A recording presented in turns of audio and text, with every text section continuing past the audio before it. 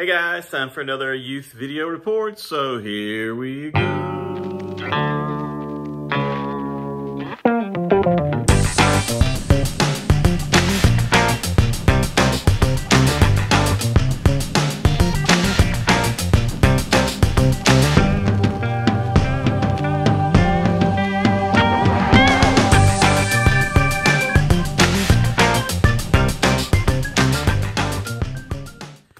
Hey guys, hope everybody's having a great Wednesday. I want to talk to you about a passage of scripture, again, from 1 Peter.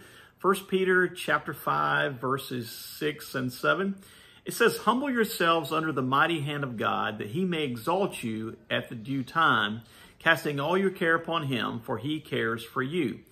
Now, in verse 5, right before that, it actually mentions that it uses the term younger folks in terms of respecting and submitting to your elders. Now, I'm not coming on here today to get on to our students for, disrespecting anyone or anything like that, but just a reminder that I think a lot of times we have the opinion that respect has got to be earned and not just freely given. I'm not really sure the Bible teaches that. I think it does teach us that we need to respect our elders.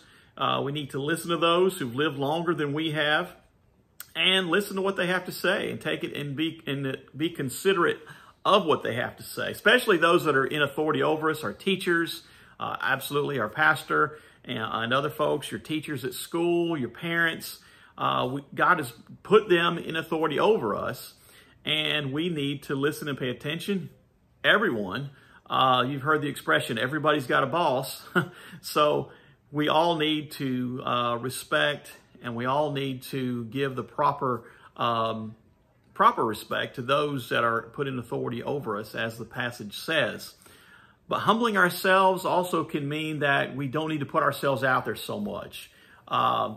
Anytime you put something on Facebook with your picture on it, you got to ask yourselves, why am I doing this? Am I doing this? We talk about this at youth camp, where we see a lot of groups out there, they're wearing costumes and doing something. We call it the "Hey, look at me" crowd.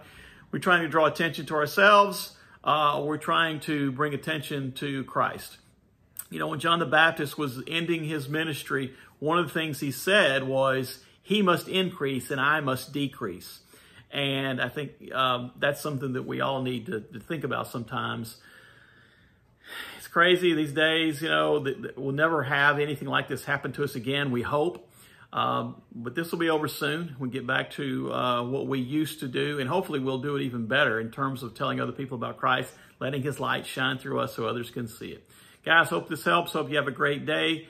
God bless you, and we will talk to you tomorrow. Bye now.